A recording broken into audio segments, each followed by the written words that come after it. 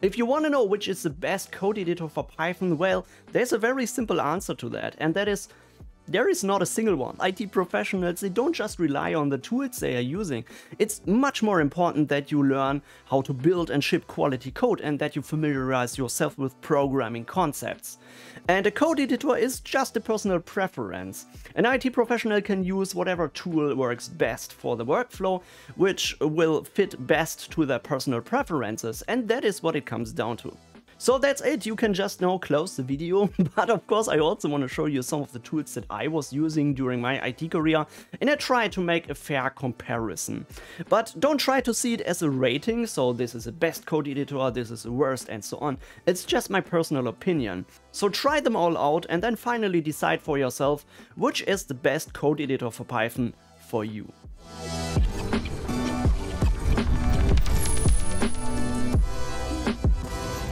Hi everybody, my name is Christian and I make tutorials and content for IT professionals.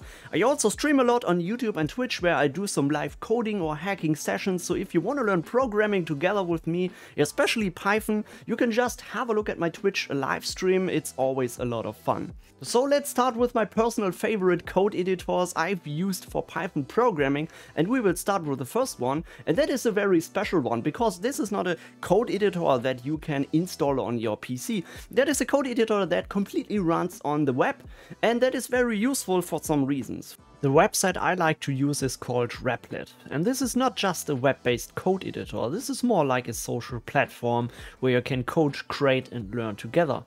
You can create projects in so-called Replits, and you can work with multiple people together on a single project. You can also use other interesting features like a live chat where you can get help from other people, and it's also pretty cool because it has a lot of built-in integrations, for example the GitHub integration where you can manage version control features and so on. You can also not just build Python code, but any kind of application, web-based app or game pretty easily without setting up anything on your computer. So that's extremely useful, especially for beginners, because you can just sign in and start programming. So let me show how you can easily set up your own project in Repl.it. Once you have signed up to Repl.it and you see your dashboard, you can just click on New Repl.it. Then you simply just give it a project name and select your programming language you want to use. So let's create a test environment. You can also select if this should be a public or private repository. But note, for private repositories you need to use a paid plan that is called the Hacker plan. So that costs a few dollars per month. So once our project has been created, we can just start programming, and let's just print some hello world on the display. We can also run the program, and you can see we also have a console and a shell where we can control the output of our program here. When you create a web application, by the way, you would also see a small web browser here that is presenting you the web UI of your application as well. So you can see web code editors like Repl.it are more kind of a social thing. They are more kind of a learning platform where you can connect with other programmers, where you can show off your projects. But of course you can also run some private repositories that are not shared. Of course you need to pay for that, but here is a special. If you want to try the hacker plan out for 90 days completely for free without any credit card registration, you can use the promo code The Digital Life, or you can just click in the video description below. When you sign up with this code, you can get 90 days completely for free for the hacker plan, so just try it out.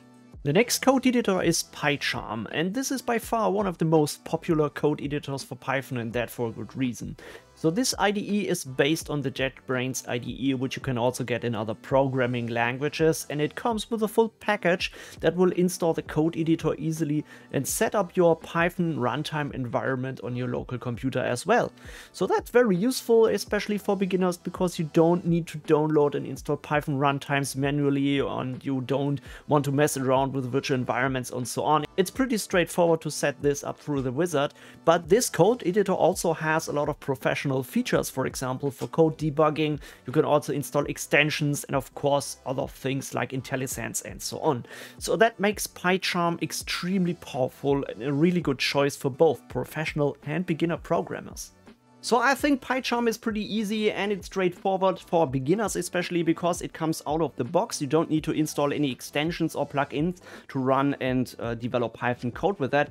But to be honest with you, it wouldn't be my personal first choice for a code editor because I just don't like any IDE from JetBrains, but it's just my personal opinion. I mean, you can of course disagree, and I know many people are using PyCharm and they are liking it, but for me personally, this is not the right code editor.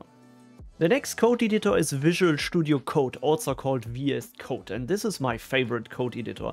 It's very lightweight and highly customizable. It also has a marketplace to easily search and install custom extensions, and one thing that I absolutely love is that you can easily integrate that with other Microsoft open source tools like Docker Desktop or the Windows subsystem for Linux, which I often use. So if you install the right extensions for Python, you can easily build professional applications with that, and I think the debugging feature is also very nice and then probably a bit more intuitive than in PyCharm. However, it's probably not so straightforward like PyCharm in terms of installation and configuration of your Python runtime environment, because you either need to download and install that on your Windows operating system to run Python applications, or if you're using Windows subsystem for Linux, you need to install the Python runtime environment there before you can actually run and debug programs with VS Code. So as you probably have heard, VS Code is definitely my favorite code editor for a variety of different programming languages. I've also seen many professional developers are using VS Code in company environments and so on, and I know a lot of people that are using that on a professional day-to-day base. I think this is because it can easily run on any operating system, and you can extend this with many plugins to add syntax highlighting for other programming languages, or you can add plugins to easily integrate this in WSL2 or with Docker Desktop and so on. That's pretty useful. And by the way, please leave me a comment if you like VS Code, and if you want to see my personal favorite extensions for that, I could easily make a video about this. And if you like this video, if this helps you, then please don't forget to hit the like button and subscribe to this channel if you want to see more tutorials and content for IT professionals.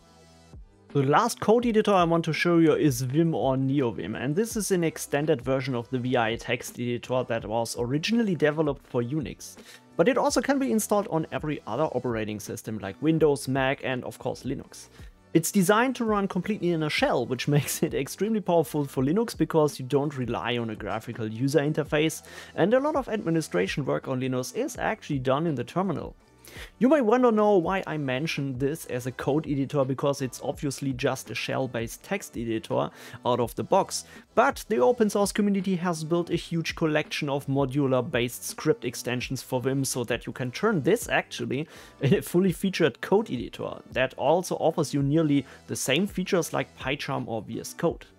But it's not very straightforward to set it up. You need to put a lot of time and effort into finding and installing the right extensions, configuring your VIRC file, and so on. And even some of the basic commands on Vim would require a separate video for that. However, I wanted to mention this as a code editor because I know many people are using that for professional software development, and it's pretty interesting and impressive what you can make out of it. So Vim is a very special thing, and I know a lot of Linux guys are actually loving Vim or Emacs, and I also like Vim because I often use it on servers, but for me personally it doesn't work to extend Vim with custom plugins, because I usually use that to troubleshoot on customer servers or on other systems where I cannot install any Vim plugins, and therefore I use it right out of the box. And to be fair, Vim is out of the box not competitive with other programming editors like VS Code or PyCharm, because it doesn't really offer those features out of the box. You need to customize that, you need to extend this with plugins, but you need to invest a lot of effort and time into customizing this, and therefore it doesn't work for me, and it doesn't fit for me perfectly like VS Code. But for any advanced Linux users, if you like to program the hardware, if you like to customize everything and make it fit perfectly to your workflow, and if you want to extend and accelerate your productivity, you should have a look at Vim. But it's up to you, so please tell me in the comments what do you think is the best code editor for Python for you. As I said in the beginning, it doesn't really matter, it's completely unimportant which code editor you're using, but I think it's interesting to discuss about that. I think it's interesting to make a fair comparison between those different code editors to help other people get started with programming, because in the end you just need to use something, yeah, and you just need to get started with a code editor that works best and that is beginner friendly. So I hope I could help you to answer the question for you with this short video, and if you enjoyed that, please don't forget to hit the like button and subscribe if you want to see more tutorials for IT professionals. And if you have any questions, if you want to discuss that, please do it in the comments, or just join our Discord community. We have a very great and respectful and friendly Discord community. So a big shout out to all on my Discord server, you are just awesome guys. So before I go, I also want to give a quick shout out to my supporters on Patreon, especially Mason, who is the producer of this show. And if you enjoyed that, if you want to support my mission to help as many people as possible to jump in the field of IT and become IT professionals, then just support me on Patreon. So thanks everybody for watching, enjoy the rest of your day, take care of yourself, and I see you soon.